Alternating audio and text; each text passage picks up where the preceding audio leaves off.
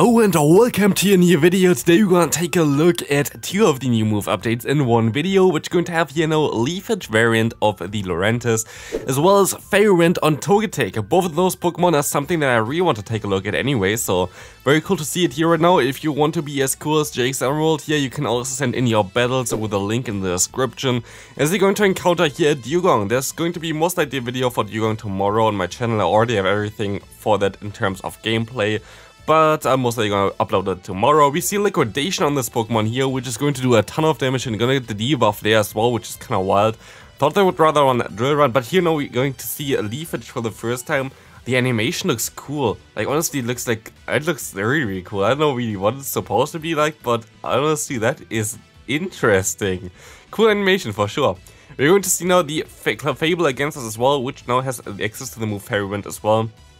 But in comes, for whatever reason, these Handsters, which are going to take one superpower here. They're going to shield up the first one, but they will not be able to shield up the second one as they are shieldless right now. And we're going to see now that they're going to not knock them out, but you can let this move go through. A very good play here. Farm them down with your own Togetic, and now Togetic is going to town.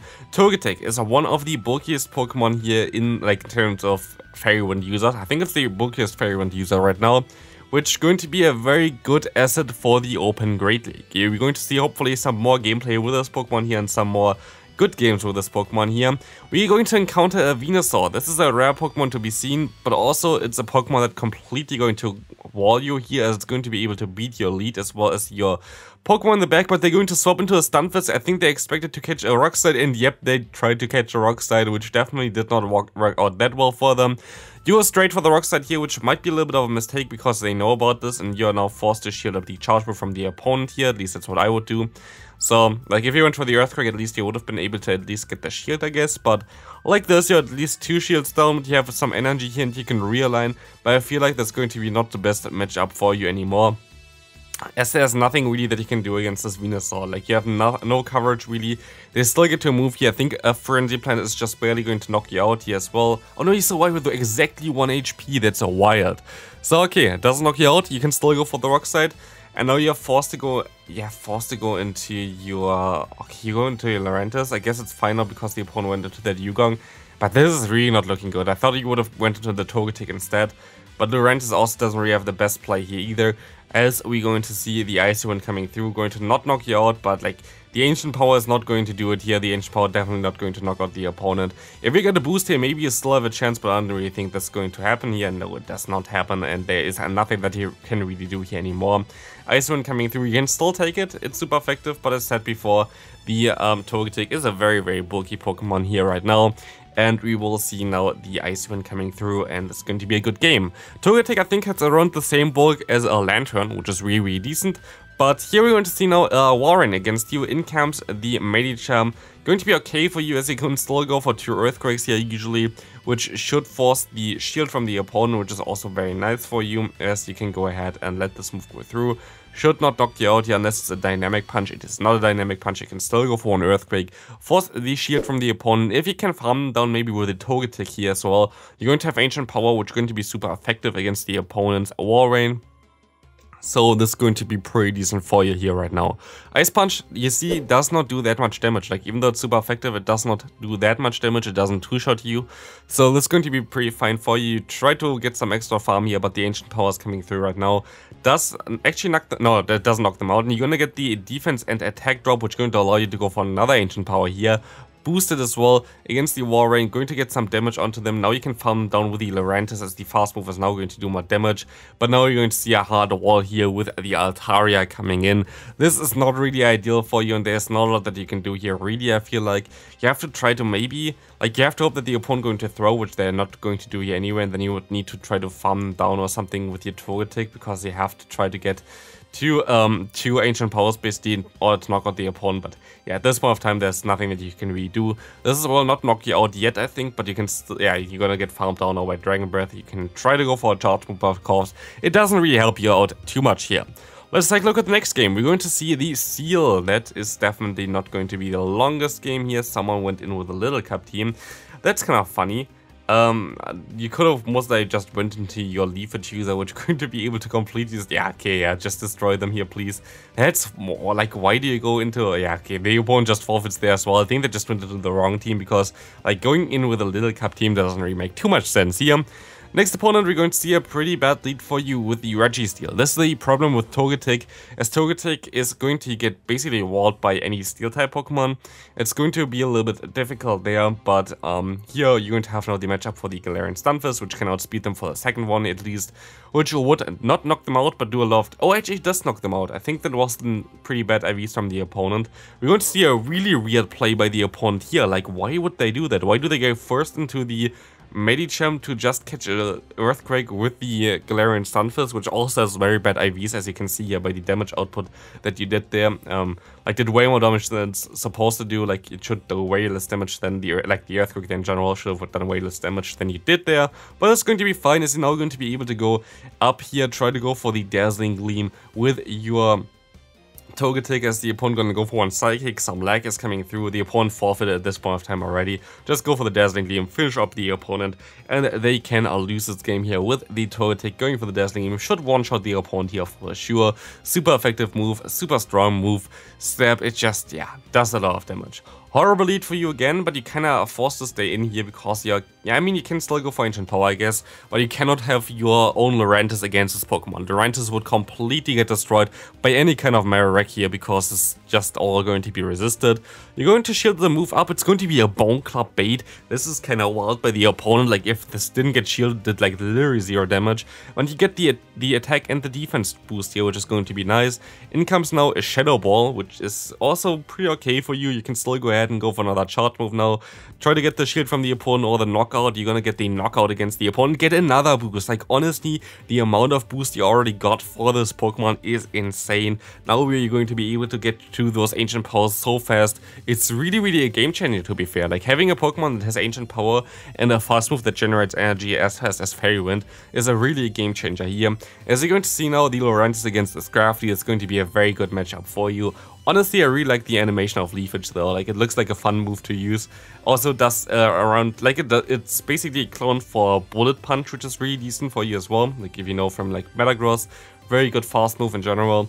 Not really that commonly seen, I think, Bullet Punch, but still very decent fast move there. We're going to see now the Scrafty against you in the lead, which is amazing for you as you completely hardwall them. In comes the Talonflame. Do they know about your moveset though? Let's take a look at this one. They get... okay, they shielded up the first one. We can go for another Ancient Power here. Going to do some pretty decent damage against them most likely, and they're going to let this move go through, which is amazing for you as they can now go ahead, shield up the move. Going to be a Brave Bird as well. Can you farm them down here maybe even? I don't think... oh, you actually can still farm them down. This is amazing. Dazzling Gleam coming through against the Swampert. This is looking so well for you right now. They're going to let this move go through. It doesn't one-shot them, but does a lot of damage. You can go ahead, and now it's Leafage time. Going to be able to knock out... wait, never mind. They have Surf instead of Hydro Cannon. You will be able to go for one Ancient Power here, knock them out again, and now it's just Scrafty against the rest of your team. You can go ahead, go into your Galarian Stunfisk, I guess. I would have not really done that, but like it doesn't really matter. I guess you just waste the energy here real quick and then swap out. Yeah, you're going to swap out here right now. You can just go straight for the Leaf Blade. Exactly, Leaf Blade going to be the best one to go for. You have a 2-turn move against the 2-turn move, so you can just throw immediately when you get there. You can let this move go through, but you're going to shield this move up here. Power Punch coming through, and you can still go for another Leaf Blade here, knocking out the opponent, winning you the game here. And a Leafage is coming in clutch here. Let's take a look at the next game. We're going to see a Golisopod here, which going to be featured tomorrow on my channel as well. Have a team for this Pokemon as well. Only played 3 games so far with it, but I have to do some more games with it then as well. But very cool Pokemon. I really enjoyed this one in the 3 games that I played with it, so very cool Pokemon. Stay tuned for tomorrow's video for this one. Also, if you enjoyed this video here right now, please leave a like and yeah, subscribe if you haven't already. It's free, of course, and I would appreciate it. Helps out the channel a lot. We're going to see the Earthquake coming through against the Nidoqueen, and the Golisopod is coming through here again, having to go for an Exeter, most likely Aerial Ace. You don't run Aerial Ace on this Pokemon anymore. Please don't do that. Exeter is most likely the best move to go for, plus of course the new move Liquidation, which you're going to see here as well. But yeah, you're going to be able to stay in here, which is going to be nice for you because you don't really want to have the Lurantis against this Noctowl. You're going to be able to spam those ancient powers here right now. Can you get a boost? You can get another boost. Honestly, this is insane. The amount of boosts are just super wild, as you're going to see now that you're going to be able to let this move go through, farm down the opponent, get a ton of energy, and you should be fine here. Don't know why they went for the Shadow Ball. It was so totally unnecessary. You can just go ahead and go for the Sky Attack, but yeah, the opponent goes for a Sky Attack right now. We're going to see the Gallipot coming through, and you just go for the Leaf Blades at this point of time. There is no timing for your fast or charge moves. You're just going to go straight when you get there, and the Lurantis is going to be able to knock out the opponent here, knocking out the Gallipot and winning the game. Let's take a look at the next game. We're going to see the Insanstorm here against you, which is not really ideal for you, especially not in the lead here, but we're going to now get out the Galarian Stunfisk against it, going to shield up the Drillrun, and the opponent is not swapping out here, which is an interesting play, as we see the Earthquake coming through, going to one-shot them. They didn't want to shield this one up for whatever reason. We can see now the Earthquake coming through should do around like 60% of the health of the opponent, a little bit more even, like 70, maybe even not the perfect IV variant there, but you're going to be able to take this foul play coming through. You can still go for the Rock Slide here, but it's going to be a CMP tie that you're going to lose here.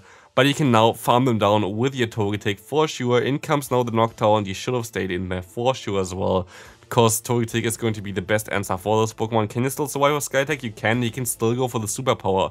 So it actually kind of works out pretty okay-ish for you. You're going to be able to get the shield here, but now I would just shield up the first move that comes against you, because you will be able to now go ahead and hopefully boost again. Let's see, we're going to see the first move coming through, no boost so far. How could they? Honestly, the boost is kind of mandatory here. Let's take a look. You can go for another one here. Do you get another boost with this Pokemon? That would be amazing to see, and we see no boost coming through. You're still bulky enough to at least take one charge move here, but the opponent might want to swap onto your charge move. Let's see, they're going to try to do it, and it didn't work out. You can farm them all the way down, but you're not going to go for it. You're going to go for the charge move first, and this is going to knock them out now. You can still reach the ancient power, and Togetic is coming to town here right now, going to completely destroy the opponent here.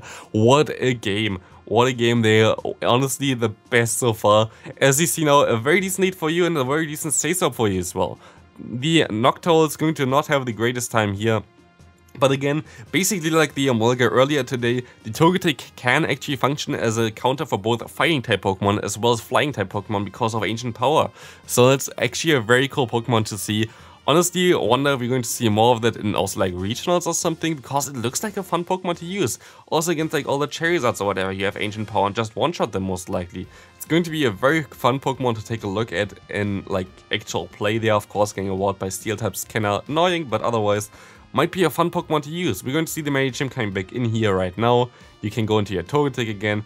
And of course, the Dazzling Beam might do the job here already, but they're most likely going to shield. Like, there's no real reason for them not to shield. And we have the perfect matchup for you, Lurantis here. What's up, Lantern? You're not going to do too much damage here with a Thunderbolt here. You can overfarm, go for, okay, you go for 3. You would have at least been able to go for 4 if you don't know. But this time around, the opponent going to now get to another charge move here, going to be a Surf. You will be able to go for your own charge move though, which is going to be very nice for you as well. Most likely going to be able to get a shield from the opponent or not. That's also okay for you, because now you can just spam those ancient powers. Like, you don't really care too much about what else the opponent wants to do here. We're just going to try to fish for the boost. Let's see, we're going to be able to get the boost here. Just go straight for it, because it can of course get the boost the entire time, but nope. You don't get the boost, but now hopefully you're going to go up to the Dazzling Beam, or the opponent maybe even forfeits here. We're going to see. You're going to go just for the ancient power, try to farm down afterwards. And this should be a good game here, as you can just farm them all the way down. So yeah, thanks for sending in those battles. If you want to send in some battles, a link in the description. Otherwise, you're going to see now on the screen the 2 videos that I already uploaded today. There's one for Quagsire and there's one for Emolga. Check those out, and I hope I see you in the next video. Bye bye.